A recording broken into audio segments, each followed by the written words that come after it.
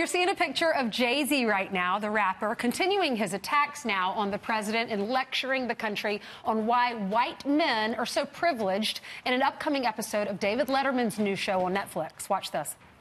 He's bringing out an ugly side of America that we wanted to believe was gone. And it's still here, and we still got to deal with it. And we have to have the conversation. We have to have tough conversation. We have to talk about the N-word, and we have to talk about why white men are so privileged in this country. But as a celebrity worth close to $1 billion, according to Forbes, is he the right person to be talking about wealth and privilege? Here to weigh in on this is Executive Director of Unhyphenated America, Mr. Christopher Harris. Hey, Christopher, thanks for being with us. Hey, good morning. Thanks for having me. Well, you're welcome. What is your reaction about what Jay-Z just said? I think he's precisely the wrong person to have this conversation. It'd be one thing if he had just given up his past, but he continues to promote a message, a divisive message.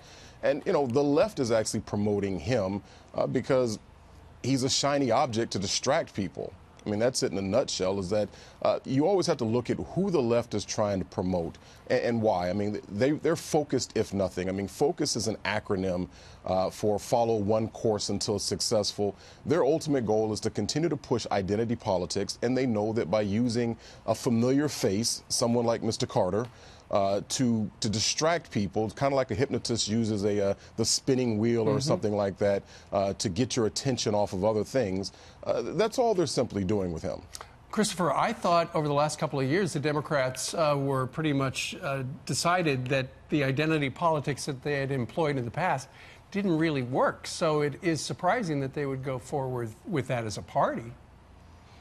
I think they decided to roll the dice on this one again, especially because they have decided, or they feel that with their polls, that maybe that this is going to take root, that they can put this particularly on President Trump. But, you know, what's interesting is I hear people now saying that, oh, President Trump's a racist, but yet every Republican president's been called a racist, because that's standard talking points for the left, is just to refer to anybody on the right as a racist. If you're a white person and you have an R after your name, you're a racist. But then they don't want to judge themselves by the same policies or by the same standards. What about the former administration? Did he do a better job? In terms of President Obama doing a better job with race relations? Yeah, because Jay-Z's complaining about white privilege, but we had a black president for 8 years. Did he do a good job? Well, you know, here's the interesting thing. I'm a big fan of Booker T. Washington, and you know, he was the first black man to be invited to the White House. And there was a huge backlash when he was invited to the White House by Teddy Roosevelt. But then we fast forward a little bit over 100 and something years, and you have Sean Carter being invited to the White House or hanging out with President Obama, and they're Twitter buddies, or excuse me, text buddies, and no one said a word. It's one of those things where they want to continue to promote an idea that's not really there. When you're dealing with individual Americans dealing with each other individually, we don't have the problems that the left says that we do.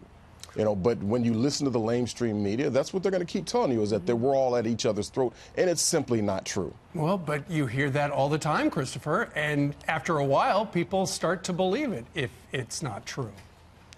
Well, you know, yeah, if it's on TV, then it must be true. That's what they're trying to get you to believe. I mean, and we've been indoctrinated to follow that that train of thought. And if you keep watching many of the other networks, that's what they're going to keep promoting. It's all day, every day. It's identity politics all day, every day. And it's a flood. And if you keep hearing it, you have to say, well, maybe there's some truth to it. But no, there's no truth to it.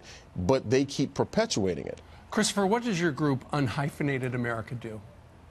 We're an organization that is exactly what we sound like. It's very simple. We believe that America's best when it's unhyphenated, that if you believe in, if you embrace, if you promote the principles of life, liberty, and the pursuit of happiness, then you're an American, and there's no need for any prefix or suffix. You're just an American. Yeah. And, you know, and Sean Carter, listen, I'm a capitalist. I'm a free market guy. I promote capitalism and free markets. I look at Sean Carter, I congratulate him on the changes he's made. But here's a question, who's following behind him? This is why I talk about gentlemen like Booker T. Washington, because he took his position, he took his wealth, and actually helped to raise black people in particular up from slavery and helped to move towards racial reconciliation in America. Yeah. Is Mr. Carter doing that? Well, I think the answer is no. Jay-Z, Beyonce, they've done phenomenal. You know, their music is great. They have, I love their music, and I think they're doing a great job. And look where they came from, and they worked their way up. And they're capitalists. They're And capitalists. I congratulate them for that. It's Yes. not. I just don't like the victim mentality. I feel like we need to promote positive and telling our kids to work really hard, and you can achieve your goals. And that's what America's about. All right, he's the executive director of Unhyphenated America, Christopher Harris. Thank you very much for the conversation. Thank you so much.